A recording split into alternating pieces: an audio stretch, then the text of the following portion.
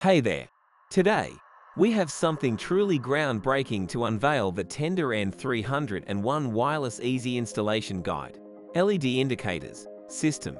Blinking status. The system is working properly. Off status. The system is faulty. WLAN. Solid on status. The Wi-Fi network is enabled. Blinking status. Data is being transmitted wirelessly. Off status. The Wi-Fi network is disabled. /3. Solid on status. The corresponding LAN port is connected properly. Blinking status. Data is being transmitted over the corresponding LAN port. Off status. The corresponding port is disconnected or improperly connected. WAN. Solid on status. The WAN port is connected properly. Blinking status. Data is being transmitted over the WAN port. Off status. The WAN port is disconnected or improperly connected. Jack, ports and buttons. Power jack, used to connect to the included power adapter. WAN, used to connect this router to the internet. RST, used to reset the router. When the system LED indicator blinks, hold the button down for about 8 seconds and release it when all the LED indicators blink once. /3. They are LAN ports used to connect to wired devices such as computers or switches. Label on the bottom. Default IP address of the router. You can use the IP address to access the router web UI. MAC address of the router. WPS pin code of the router. The pin code may be required by a wireless client. Connect your router. Connect your router through Wi-Fi.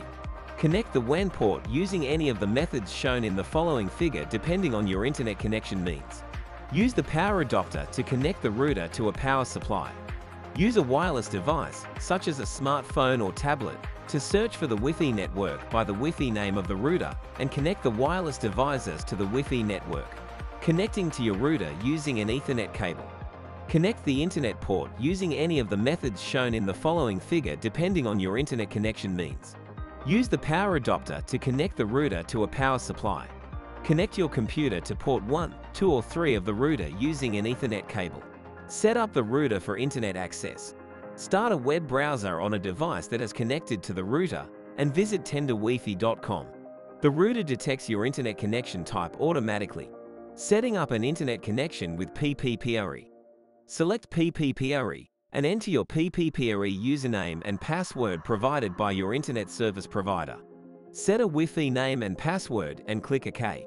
After the preceding procedure, the status page appears. If you can surf the internet is displayed at connection status. The internet is accessible. Setting up an internet connection with a dynamic IP address. Select dynamic IP. Set a Wi-Fi name and password and click OK. After the preceding procedure, the status page appears. If you can surf the internet is displayed at connection status. The internet is accessible. Setting up an internet connection with a static IP address. Select static IP. Enter your static IP address, subnet mask, default gateway, preferred DNS, and alternative DNS provided by your internet service provider. Set a Wi-Fi name and password and click OK. After the preceding procedure, the status page appears. If you can surf the internet is displayed at connection status. The internet is accessible. Precautions. Put it in a high place at the center of your house. Keep it close to your wireless devices, such as mobile phones and laptops. Put it in a place with good ventilation. Unfold its antennas by 45 degrees.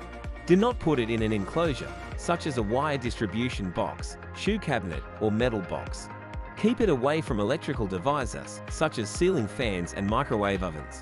Keep it away from metal surfaces, such as metal doors or aluminium nails. Keep it away from other materials that may affect your wireless signals, such as glass, mirrors, and fish tanks.